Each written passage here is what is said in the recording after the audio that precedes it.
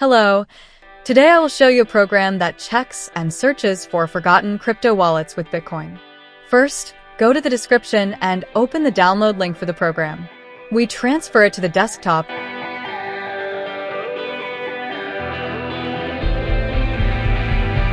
and open it as an administrator. After starting the program, click on the To button. Enter the desired nickname, come up with a password, and insert the license key. It will be in a text file, along with the program.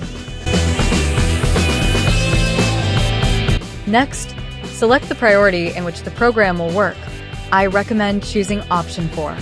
After that, the program starts searching for wallets.